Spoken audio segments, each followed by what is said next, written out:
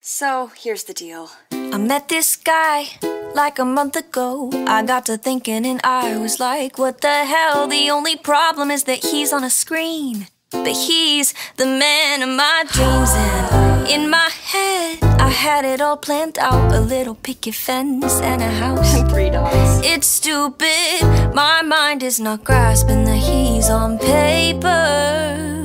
I guess I'll just hold my breath and count to 10. Why do I always fall for fictional men? My heart and my mind won't seem to align, cause I feel real things for a fake-ass guy. And I'm way too old to play pretend, but still I always fall for fictional men.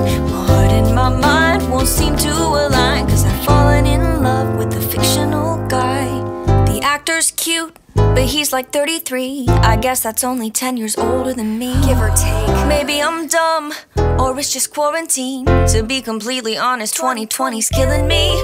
Come on, kid, you know it kinda sucks. We get it, you've been alone for like 6 months, but he's not real, face the facts. This is a coping mechanism, clean up your act. Yeah, no. I think I'm just gonna hold my breath and count to 10. Why do I always fall for fictional men? My heart and my mind won't seem to align, cause I feel real things for a fake-ass guy. Way too old to play pretend, but still I always fall for fictional men. My heart and my mind won't seem to align,